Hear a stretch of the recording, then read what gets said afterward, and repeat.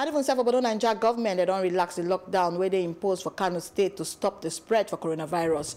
Chairmao of Presidential Task Force for COVID-19 and Secretary to the Government of the Federation, Boss Mustapha, when him in the yarn during the daily briefing for Abuja on Monday, yarn said the government, they ease the total lockdown inside the Kano State, and then they'll do introduction of phase 1 for the eased lockdown.